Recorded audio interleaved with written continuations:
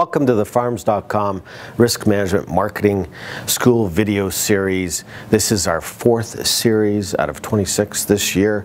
This video being sponsored by DEKALB Brand Seeds, trying to help producers do a better job of educating you about grain marketing and commodity marketing. In this 4th video series, we're going to be talking about seasonality and past trends and long-term trends, and give you some more tools and some more information to help you do a better job so that you can be a better successful marketer. So let's start off with an example. In this example, we're using corn. You can see here in any typical year, whether it's 5, 15, or 30 years, corn tends to bottom somewhere around that beginning of October, and then it has that seasonal rise where we tend to peak usually around July 1st of any given year. So we seem to have the same pattern almost every year, whether it's 5, 15, or 30. In our next example, using soybeans, and soybeans has a similar seasonality as corn does. We tend to bottom around that beginning of October, and then we rise right into about July 1st of each year. Now, of course, every year is a little different. There's some years where that seasonality doesn't play a role. Let's have a look at canola. Canola, a little bit of a different seasonality. If you look at these charts, you can see that through May it tends to peak, tend to fall as we get into that July, August, and then again through the fall months, winter months, it tends to rise again as well. But you know, in 2010, as an example, a lot of grains were actually hitting lows through the first half, which typically rise, and then in the second half we were actually rising. So it was a counter-seasonal year where the prices were doing the opposite of what they normally do. Let's look at Chicago wheat as another example. And wheat's a little different than canola or corn or beans. And you can see that we tend to have that low right through harvest, and then we tend to rise. It's a post-harvest rally, and then we can typically peak around that March, and sometimes it will peak through June, depending on what some of the other grains are doing. If we look at our next example here, which is Kansas, I believe it's Kansas City wheat, you can see kind of a similar pattern to that Chicago wheat.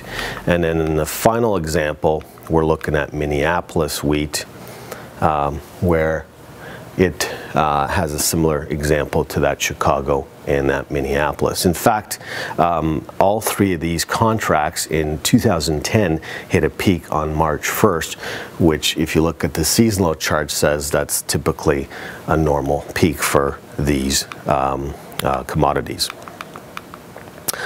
Now let's look at some long-term charts. Long-term charts can actually help you look to the past and give you some idea of what the highs are, what the lows are. It gives you, an idea of where we're at today. Is it a good price, bad price? Should I do something? Maybe should I pull the trigger? How do I manage that risk? So in this example, we're looking at corn again, and we're going all the way back. It's about, I believe it's 39 years plus. So we tend to peak around that 550 to 750, depending on the year. The lows seem to be between 2 and 3, although the last 5 years, the low seems to be more like 350 than a 2, only largely because we've had more demand, particularly from ethanol.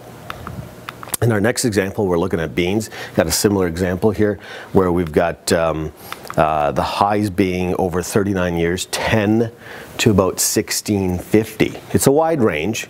So this is, again, use this as one tool as part of your arsenal to help you do a better job. It's just one in many that we're talking about throughout the whole 26 video series. Over that 39 period years, the low seems to be around that $4 to $6 a bushel, although the last 5 years, the low seems to be a little higher, probably closer to that $7 to $8 on the beans.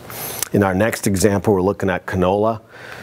Now this chart doesn't quite include 2008, and by the way, all of these charts are available at www.mrci.com for a small subscription fee, and that small subscription fee is well worth it in my mind.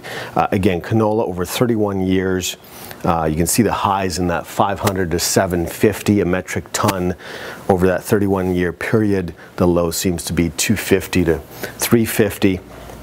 And again, over the last 5 years, the low seems to be closer to 450 a metric ton. I don't have a seasonal for oat, unfortunately, but this is a long-term chart for oat as an example. And so again, over a period of 37 plus years, oat, the highs are in that 350, 450, the lows in that same period, 1 to 150. And over the last 5 years, maybe closer to 152 because of that global demand is starting to give you a higher plateau than you've seen in past years. In our next example, we're looking at a long-term chart of Chicago. Again, over 39 years, the high seems to be that 7 to 13, the low 2 to 3, last 5 years 450 to 550, a little higher plateau. Kansas City, kind of a similar pattern.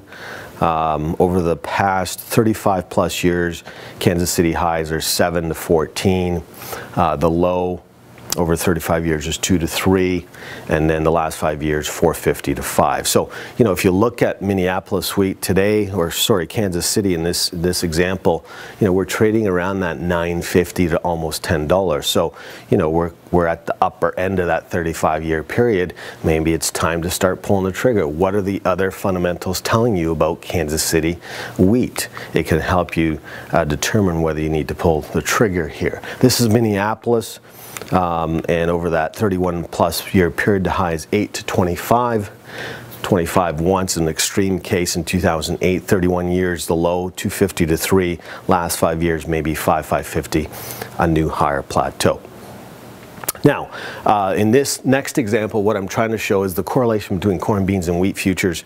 So the light blue is wheat futures, the black is corn futures, and the dark blue is soybean futures. And you can see that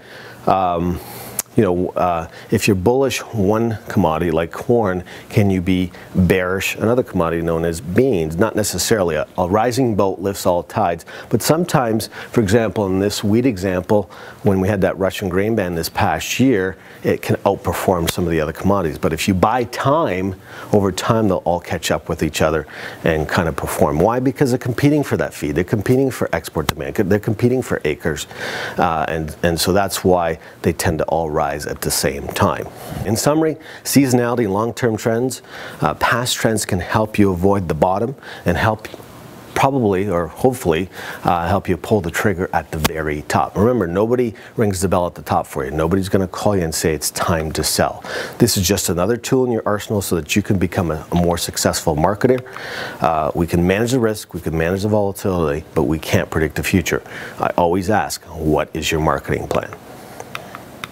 In our next video series, we're going to look at USDA supply and demand balance sheets and how to use those balance sheets, what to look for in order to help you do a better job of that marketing. Until next time, thanks for watching. I hope you've learned a little bit more about seasonality and past trends, and hopefully we shed some light and insight on how you can become a more successful marketer.